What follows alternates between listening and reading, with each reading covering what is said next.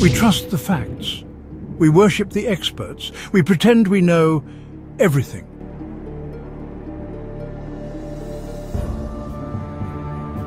But one man refused to lie to himself.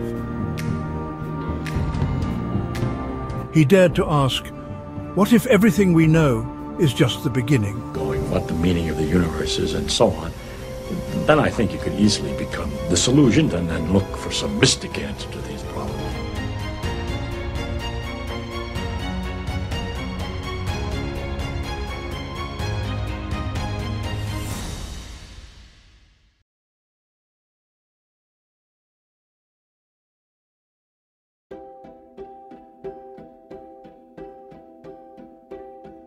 Before he unraveled the mysteries of quantum electrodynamics, before the Nobel Prize, the Challenger explosion, or even the Manhattan Project, he was just a boy with a screwdriver and a question. Why? He was born in 1918 in Queens, New York, a Jewish kid from a working-class neighborhood. His father, Melville, had no college degree, but he had stories, wild ones about the nature of atoms and the fabric of reality. His father taught him how to think, not what to think. You can know the name of a bird in all the languages of the world, he'd say, but when you're done, you'll know absolutely nothing about the bird.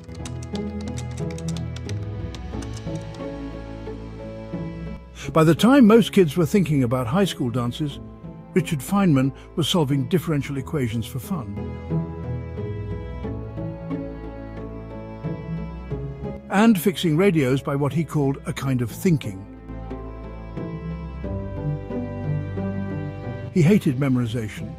If he couldn't explain a concept from scratch, it wasn't real knowledge.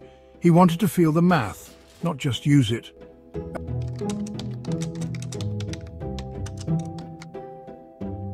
At Princeton, surrounded by titans of physics, Feynman didn't shrink, he dared.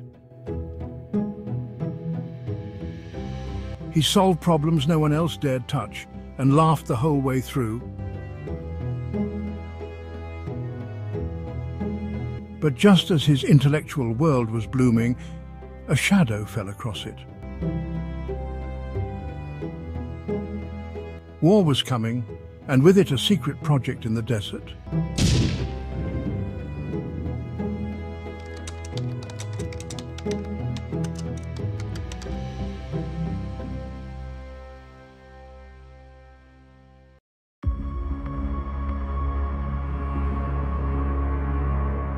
When the world fell into chaos, science was drafted into service.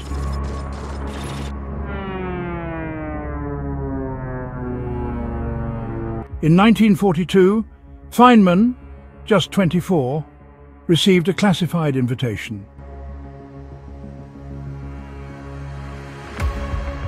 Destination, Los Alamos.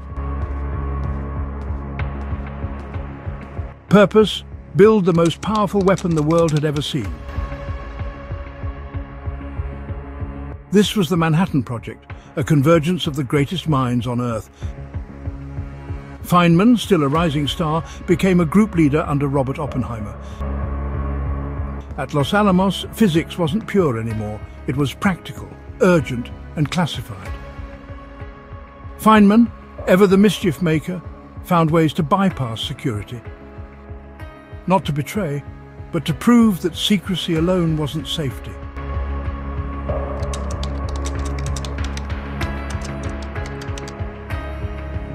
While he worked to build destruction, Feynman was watching the love of his life fade away. Arlene had tuberculosis. She lived in a sanitarium miles away behind glass. He married her anyway, knowing she was dying.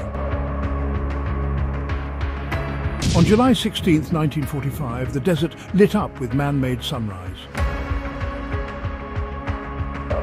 Feynman, watching through a truck windshield, removed his goggles and saw it roar with his eyes.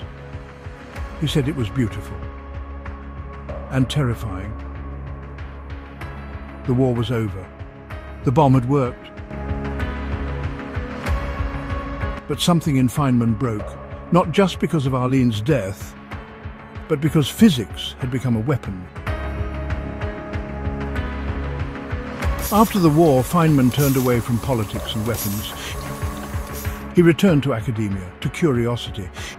He wasn't looking to build bombs anymore. He was searching for beauty in the laws of nature.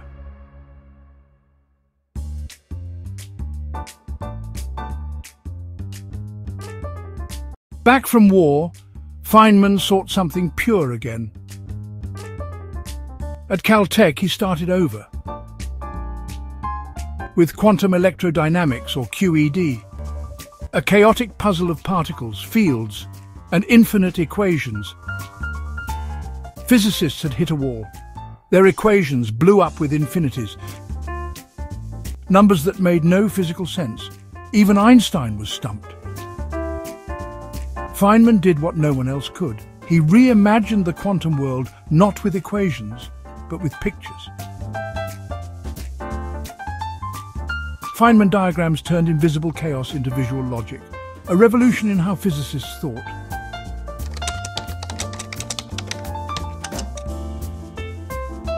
In 1965, Feynman shared the Nobel Prize for QED. But the spotlight made him squirm. He hated prestige. He didn't want to be idolized. He wanted to play.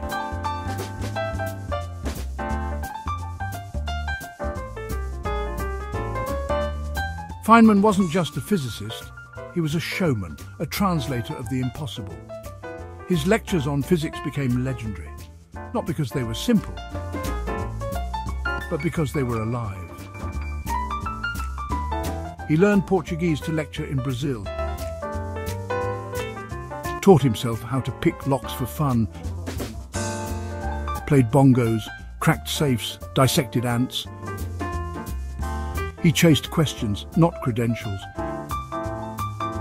His legacy wasn't just in equations or lectures, but in attitude, to always ask, to never pretend to know more than you do, to fall in love with the mystery.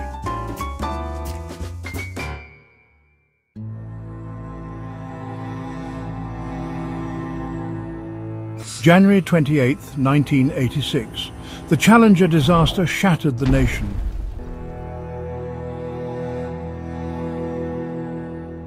Seven lives lost in seconds. And in the aftermath, confusion, bureaucracy, silence. Until one physicist refused to look away. Appointed to the Rogers Commission, Feynman wasn't there for optics. He was there for the truth. And he found it not in memos or protocols, but in a simple O-ring. In one live demonstration, Feynman cut through layers of denial. The cold had compromised the seal. The shuttle had been launched anyway. He spoke the truth, even when it embarrassed NASA.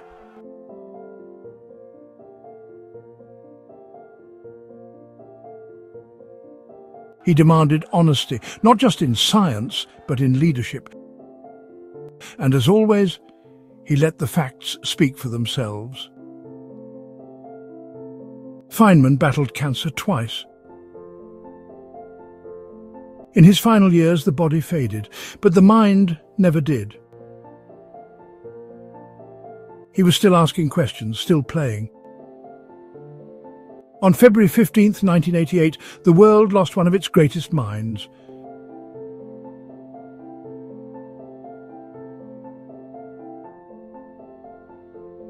But not his curiosity, not his courage, not his voice.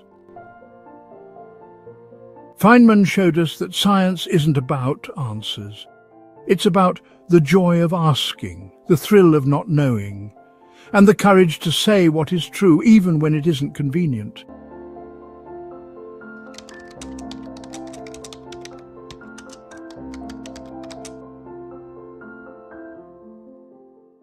If this story moved you, even a little, please consider liking the video, especially our loyal subscribers who see it first.